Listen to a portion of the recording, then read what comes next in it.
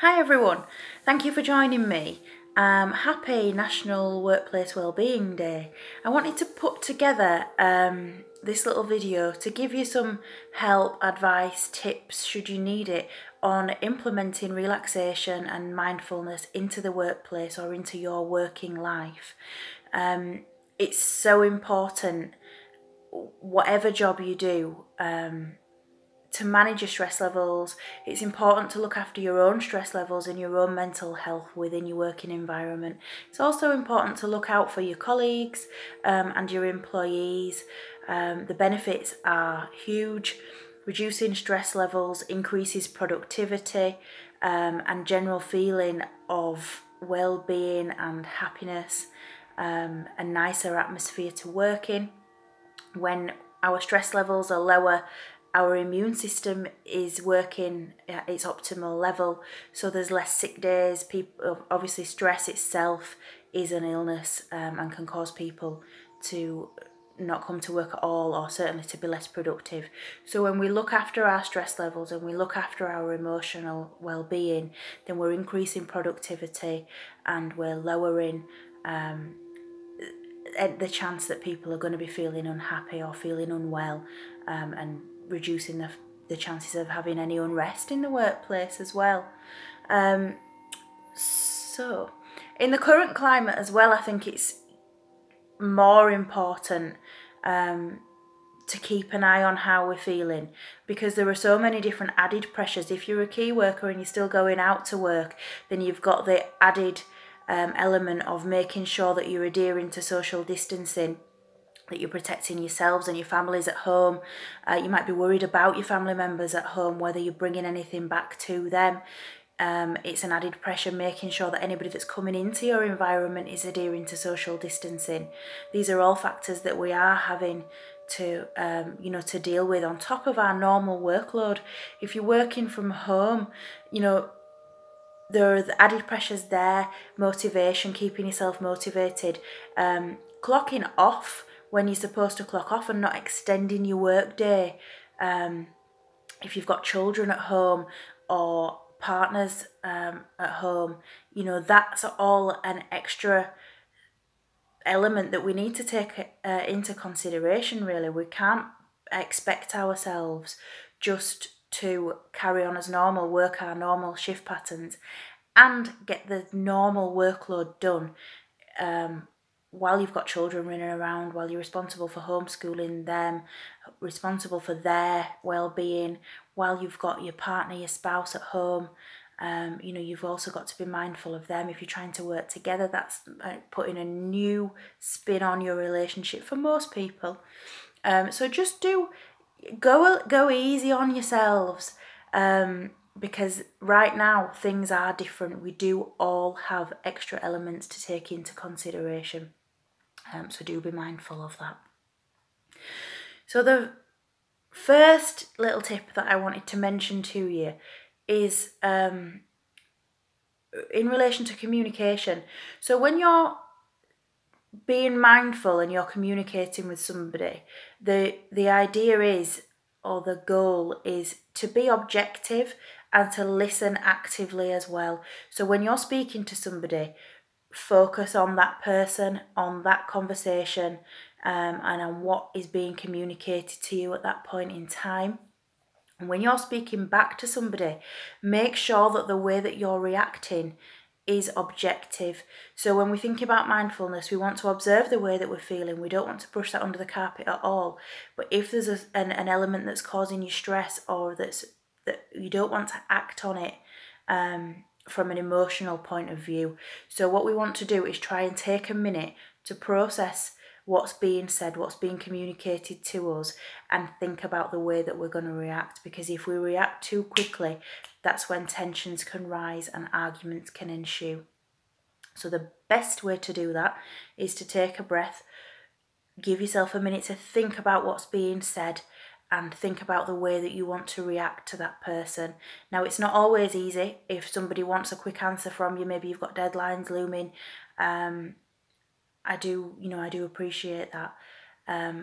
But in the long run, it's much less likely to cause any conflict and any stress if you're able to react in a way that's calm and that's thought through, rather than reacting on impulse, reacting on emotion, reacting with your heart. If it's not possible, if the situation is too stressful to get yourself an objective point of view, then ask for that time. Perhaps if you're an employer, maybe make it clear to your employees that it's okay sometimes to take a break and come back with a response, rather than expecting that response to be instant all the time. And I think sometimes it might actually command more respect if you do ask for that time. You know, maybe say, actually, I'm not quite sure at the moment how to respond to this situation, how to answer this question. But if you give me 5 minutes, I'll go away, I'll have a think about it, I'll process what you're saying to me, and I'll come back with an answer. I think the answer that you give will be of more value. And I think the person that you're speaking to will respect the fact that you've been open, you've been honest, you've communicated the fact that you need time to process what's being asked of you, and that you're actually going to give it your full time and attention rather than giving a half-baked answer. I do think that's a good habit to get into. Okay. And the less conflict we have, that speaks for itself. Obviously, if you can avoid any unnecessary conflict, any tensions, any arguments in the workplace, then we're reducing stress tenfold. Okay, so the next thing then is something that I've spoken about before in these videos, and it's move your body to change your mind. So if you're feeling stressed, if you're struggling with a task, or you can't quite, maybe your creativity has dried up a little bit, move your body. If you can possibly get away from your desk, if you can get out of the room, brilliant. If you can get outside, fantastic. Just change the things that you can see, change the things that your body is doing, and give yourself a minute. Go for a little walk around the office, around the car park, around the house. Move, do some star jumps, do some stretching, anything at all. Just move your body, and that will help to refocus your mind and give you a fresh perspective. So that's a key thing. That's so underestimated. Just move your body, take yourself out of the situation, and come back again when you've adjusted yourself. And I would try to implement that, and most of these things that I'm going to mention, whenever you have a break, if you're boiling the kettle, these are things that you can do then while you're waiting for your tea break. At lunchtime, try and get out for a little walk, even if it is only a couple of minutes. Just move. It's really important. And between tasks, as well, it's a good way to, I like to think of it as like cleansing your palate for a big meal. I don't like to sit and do bang, bang, bang, knock off the to-do list. I like to do one task, then have a break, even if it is only 60 seconds. Walk around the table, anything. Just break off, make a clean break, and then start the next task. Move your mind as well. Take some time to get away from work, within work. So that might be having a chat with a colleague about something that is not work related. It might be stepping outside and calling home. It might be playing with your kids for a couple of minutes if they're at home, if you're working from home. Just something different. Again, I'm not talking about taking an hour and playing a board game. Just a couple of minutes. Reconnect with your family, your friends, reconnect with yourself. Take yourself out of your work life, out of your work self, away from your workload, and then come back to it afresh. So that can be a really good thing to do. The next tip that I've got for you is to stretch your body, particularly if you are sat down at a desk. But even if you're not, just use your body, move your body in a way that you're not moving during your working life, during your normal day-to-day. Again, this is something that you can do when you take a bathroom break or when you're waiting for the kettle to boil, at any point, but I would try and do it a few times if you can. Just something really simple. You could let your body hang down in your chair, just hang loose, and then stretch up high as tall as you can. Maybe come, from one side to the other and up, and move in time with your breathing. Really make it a mindful, purposeful process. Stretch out your body, bend your back.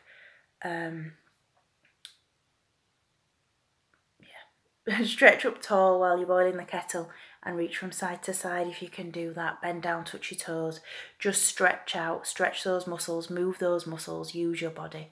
And that's a great way to relieve tension as well, and to improve your posture when you come to sit back down. One of my favourite things to do, if you sat at the computer for a long time, or you're focusing, maybe you're doing a lot of reading, if your eyes can feel really strained, and that has a massive impact. We can struggle to focus then. It makes us feel tired, and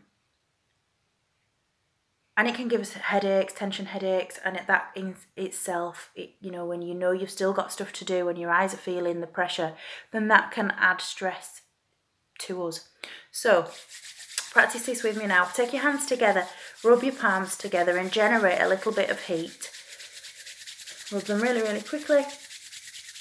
Close your eyes and place your palms over your hands. And just breathe and let them stay there for 5 seconds. Remove your hands, keep your eyes closed if possible, and repeat. Rub your hands together nice and quickly to generate some lovely heat. And then place them back over your eyes for 5 seconds. Close your eyes behind your hands. 5 seconds. Allow yourself to rest. And repeat one more time. Rub together. Get them nice and warm. And pop them back over your eyes. And count to 5. Some nice deep breaths.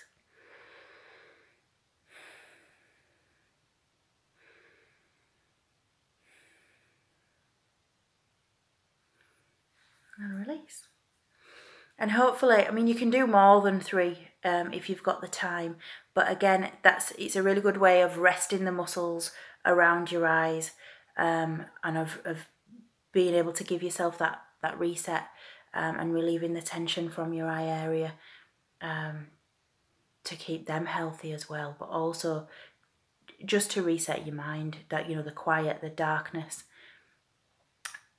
It's a good habit to be getting into, and you can do that anywhere. Again, while you're waiting for the kettle to boil, at your desk, while you're even on the phone, if you're on hold, implement it wherever you can. Breathing, fantastic. Untold benefits. We can regulate our heartbeat by controlling our breathing. We can reduce our stress levels almost instantaneously, and getting into the habit of regular deep breathing and breathing exercises will only make that easier, make it easier to lower those stress levels quicker. So the first little exercise that I'm going to show you today is alternate nostril breathing. So take your thumb and your forefinger, pop them over your nose, don't pop them in yet, and we're going to go from right to left. So pop your thumb, close your nostril with your thumb and take in a breath through your nose. And then swap over. So close the other nostril and we're going to exhale through the nostril that was closed as we inhaled. We're going to repeat. So close one nostril and breathe in. And open the other nostril and breathe out.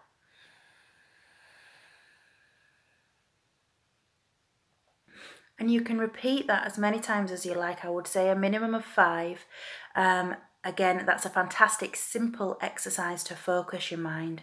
And it can be a good way to boost creativity if you're feeling that you are needing a bit of a boost, if you're struggling to get the thoughts flowing. Again, another thing that you can do at any time. Next breath then. Number breathing, brilliant way to focus your mind, take yourself out of a situation, really focus on internalizing, just focus on your breathing. Brilliant mindful exercise. So we're going to breathe in, and as we breathe in through our nose, we're going to count to 4, and as we breathe out through your nose or through your mouth, we're going to count to 7. We do this because the counting focuses our mind and also helps us focus on the breathing, but we know that the restorative element of our breath is our exhalation. So if we can elongate that, then the benefits are enhanced. So the calming in our mind and the soothing in our chest happens when we exhale. That is when our body gets the chance to reset. So the longer we can make our out breath, the better restorative process we're going to experience. So we're going to breathe in through our nose for 4. And we're going to breathe out for 7.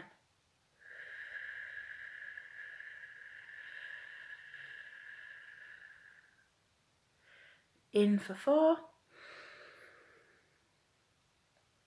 And out for 7. In for 4. And out for 7.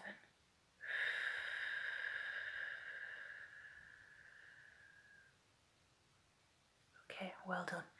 And again, you can repeat that for as long as you like, as long as you feel you need to, as long as you've got available to you. 2 or 3 breaths is wonderful. If you can do more, then fantastic. But it's all about giving yourself that time and giving yourself that chance for your mind and your body to reset and to rest, and then coming back with a fresh perspective and with increased energy as well. Affirmations. This is a brilliant thing to get yourself into the habit of doing. Do it daily, do it when you're brushing your teeth, do it when you catch a reflection in the mirror, passing a window, anything. Tell yourself some nice things to boost your self-esteem, to boost the belief that you have in yourself. And the more confident you are, the more confident other people will be in you as well. So we can do that on a personal level. You can tell yourself, I am brilliant, I am kind, I am bright, I am enough, I am okay. Whatever you need to tell yourself today, tell yourself it. Tell yourself some nice things, pay yourself some compliments. But equally, if you're struggling with a particular task, or perhaps you're feeling stressed and you need to bring that down, then telling yourself, I am calm, I am calm, I am calm, is absolutely wonderful, and I promise you will feel better if you try it. It works in 2 ways. You are telling yourself that, and you're changing the way you're thinking, and you're reprogramming your mind. You are telling yourself you are calm, and you will become calmer. But also, the rhythmic repetition of repeating the affirmations has a meditative impact on our mind and on our body as well. So it serves to reduce our heart rate and regulate our breathing and give our mind a focus while we're repeating those words to ourselves. Now, you can say that out loud, or you can say it in your own head. So that, again, that's a brilliant tool to have. You can do it at your desk. Then again, you can do it while you're on hold. You can do it when you go for your bathroom breaks. You can do it while you're boiling the kettle. Okay, practice. Get into the habit of doing it. And let me know how you get on. Now, the final thing I wanted to mention today is meditation. And you might think, Sarah, I can't meditate while I'm at work. well, you can actually, but also you can do it after work as well to help you decompress, help you leave work at work and come home. Particularly beneficial at the moment while we are perhaps experiencing higher levels of stress out at work, but also if we're not going out to work, if we're working from home, then we need a way to leave work and come home without the physical journey. So practicing something like a body scan meditation, which I'll take you through in a moment, is a brilliant way to decompress, to give yourself a few minutes to really shut your mind down and move on to a different headspace and a different version of yourself, if you like. Put your different hat on, move from being doctor, nurse, banker, farmer, teacher to being mum, dad, brother, husband, whatever your role at home is. Just bring yourself home. And body scans as well are a great way. You can do it on your own in the car. You don't need me telling you what to do. The key elements of a body scan is that we're quieting the mind and we're focusing our attention on different areas of the body, and we're paying attention to anywhere where there's pain or tension or that needs a little bit of extra relaxation. So I will invite you now to go through a little body scan with me now. You can come back and revisit this at a later stage in the day if it's not appropriate now, but you will see that it is so good for relieving stress and focusing your attention, and it can boost your immune system, regulate your heartbeat, and just take you into a different energy space. So pop on some relaxing music if you want to. Close your eyes, get comfortable and relax. So take some nice deep breaths first of all. Close your eyes. Put your thoughts out of your head. Just forget about what you've been doing and what you're going to do next. And just for the next couple of minutes, focus on where you are right at this point in time. Focus on your breathing. Breathe all the way in and all the way out again. All the way in and all the way out. Become aware of your heartbeat. Pop your hands on your chest and just pay attention to the rhythm and the speed of your heartbeat at the moment. And we're going to focus first of all on our head. Bring your attention to your head and notice anything that you can feel there. Can you feel your hair touching your face? Do you notice any sensations in your skin? Do you feel any tension in your head? And with this next breath, just focus on releasing that tension. Breathe it all away.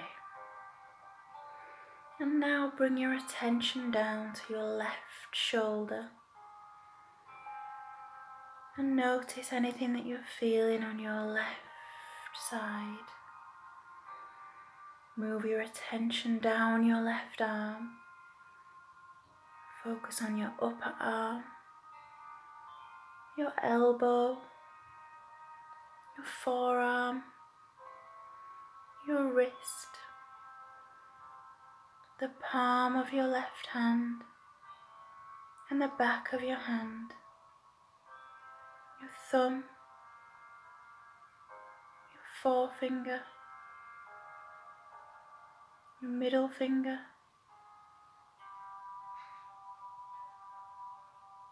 third finger, and your little finger on your left side. Now bring your attention to your left hip, your left thigh, your knee, your calf, and your shin, your ankle, the heel of your foot, the sole of your foot, the top of your left foot, your big toe, your second toe, your third toe,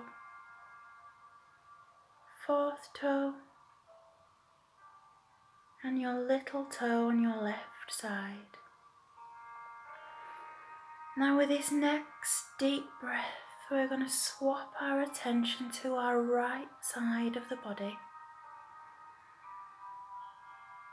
And notice your right big toe, second toe, third toe, fourth toe, and the little toe on your right side. The top of your foot, the sole of your foot, your heel, your ankle. Moving up now to your calf, your shin, your knee, your thigh, and your right hip. Take a deep breath. Notice any tension that you're holding in your hips. And as you breathe out, release that tension. Move now to your right hand, your right thumb, forefinger, middle finger, third finger, and your little finger on your right hand side. The back of your hand, the palm of your hand, and your wrist. Your right forearm, your right elbow, your upper arm, your shoulder. Come back now to your chest.